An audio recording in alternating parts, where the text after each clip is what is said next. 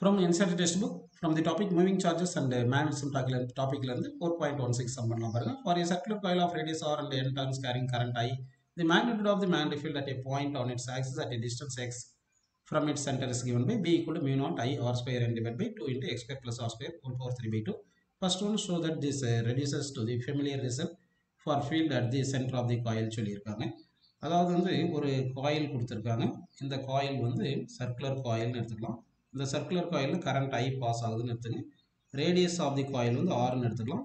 இப்போது ஆக்சிஸில் certain point பின்னு எடுத்துக்கலாம். இந்த சென்டர்லேருந்து இந்த ஆக்சிஸ் இந்த பாயிண்ட் பி எவ்வளோ டிஸ்டன்ஸ் இருக்குன்னா எக்ஸ் டிஸ்டன்ஸ் இருக்குது. அப்போ magnetic field at A point பிக்கு என்ன ஃபார்முலா பார்த்தீங்கன்னா mu not I R square N divide by 2 into X square plus R square power 3 by 2ன்னு இருக்குது. இப்போ மேக்னெட்டிக் ஃபீல்டு அட் சென்டரில் வேணும். அப்போ மேக்னெட்டிக் ஃபீல்டு அட் சென்டரில் வேணும்னா இந்த எக்ஸ் வேல்யூ எவ்வளோ ஆயிரும், 0 வந்துடும்.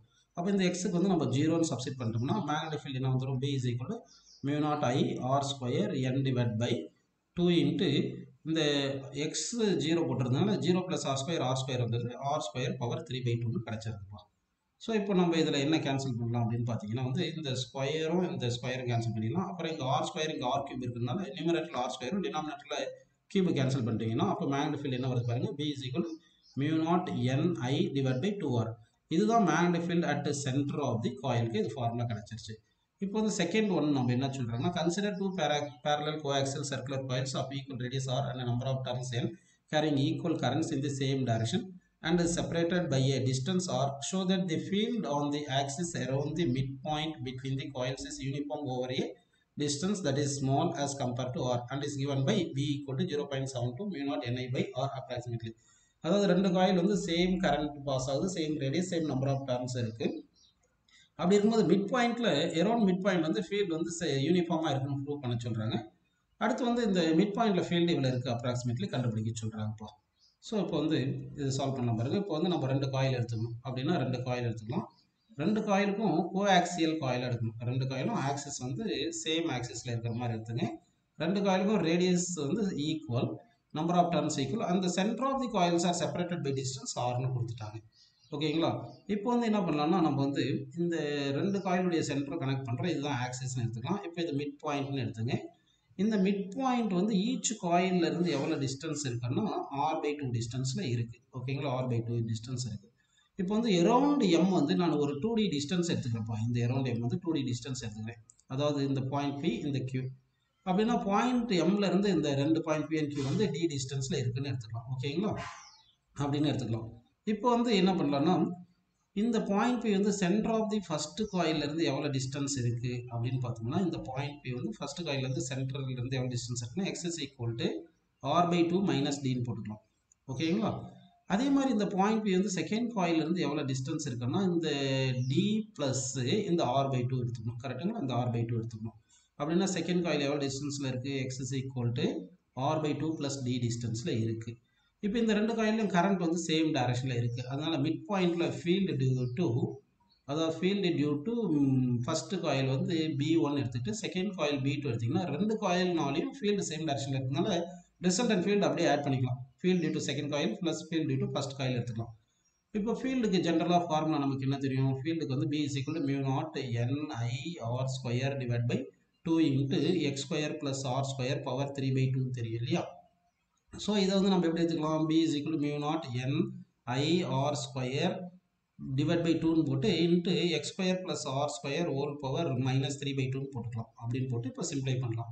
இப்போ ரிசல்டன்ட் ஃபீல்டு வேணும். அந்த ரிசல்டன்ட் ஃபீல்டுக்கு b is equal to mu naught ni by ni r square by 2 ரெண்டு காயிலுக்கும் சேம்னால காமனாக வெளியே எடுத்துக்கிட்டு இப்போது இந்த ஃபர்ஸ்ட் காயிலுக்கு செகண்ட் காயில் ஃபர்ஸ்ட் போடலாம். செகண்ட் காயிலுக்கு எக்ஸ் எவ்வளோ பார்த்தீங்கன்னா r/2 plus d whole square, கரெக்டுங்களா? ப்ளஸ் ஆர் ஸ்கொயர் போட்டுக்கிட்டு இது மொத்தத்துக்கும் ஒரு 3 by பவர் மைனஸ் 3 by 2 இருக்குது. ப்ளஸ் செகண்ட் காயிலுக்கு போடும்போது r/2 minus D whole square plus R square power minus 3 by 2 போட்டுக்கணும்ப்பா. இப்படின்னு போட்டாச்சு, கரெக்டுங்களா? சரி, இப்படின்னு பண்ணிட்டோம். இப்போ என்ன பண்ணலாம்னா எக்ஸ்பேண்ட் பண்ணணும். இந்த b is equal என்ன இருக்குது, mu naught n I r square by 2 இருக்கு இல்லைங்களா? இந்த ப்ராக்கெட்டில் இருக்கிறது நம்ம என்ன பண்ணலாம்னா இது பாருங்க a plus B whole square போட்டுங்க. அப்போ என்ன வரும், a square plus B square plus 2ab 2 cancel ஆகிட்டு 2 ஆர்டின்னு வந்திருக்கும். இங்கே வந்து இது வந்து ப்ளஸ் ஆர் ஸ்கொயர் இருக்குது கரெக்டுங்களா. பவர் என்ன வந்துடுது -3/2ன்னு வந்துடுது.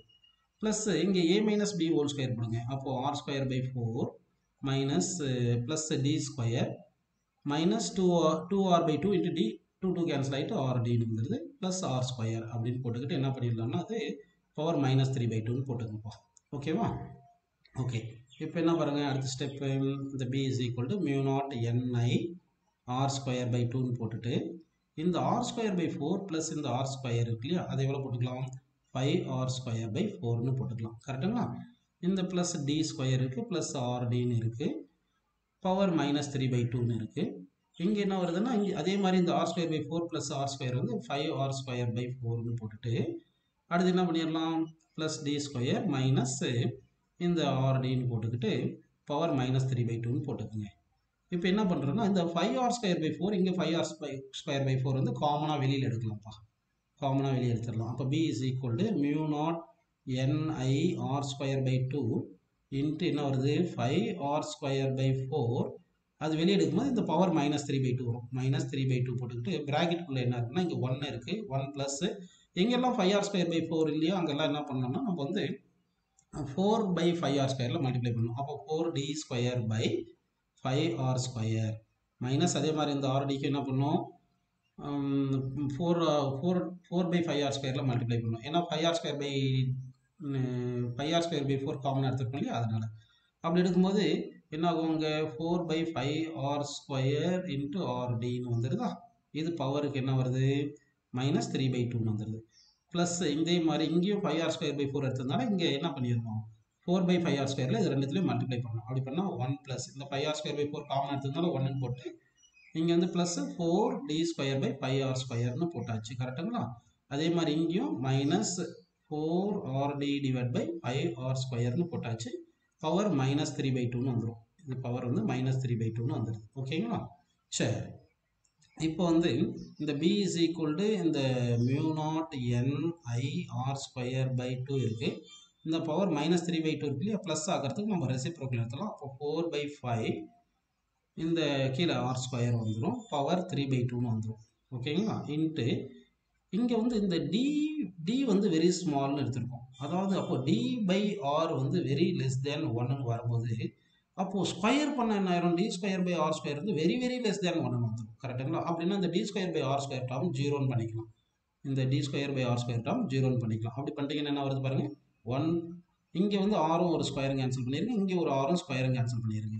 பண்ணிட்டீங்கன்னா என்ன வருது 1 ப்ளஸ் என்ன ஆயிடுது இங்கே 4d/5r பவர் -3/2 கரெக்டாக. இங்கே மைனஸ் இருக்கிறதுனால இங்கே வந்து மைனஸ் போட்டுக்கலாம். ப்ளஸ் அதே மாதிரி இங்கே 1 இங்கே இந்த டேர்ம் எழுதும் போது 1 மைனஸ் 4d சாரி இங்கே வந்து இங்கே ஃபஸ்ட் வந்து ப்ளஸ் தானே வந்துட்டுருச்சு, இங்கே ப்ளஸ் வருது. இங்கே ஃபஸ்ட் டேர்ம் ப்ளஸ்ஸே வருதுப்பா, செகண்டில் தான் மைனஸ் வருது. ஸோ மைனஸ் போட்டு 4d/5rன்னு போட்டாச்சு கரெக்டுங்களா. பவர் -3/2ன்னு போட்டோம். ஓகே, இப்போ வந்து உங்களுக்கு இங்கே வந்து ப்ளஸ் தான் இருக்கும். ஓகேங்களா. இப்படி இருக்கு. இப்போ என்ன பண்ணலாம்னா இங்கே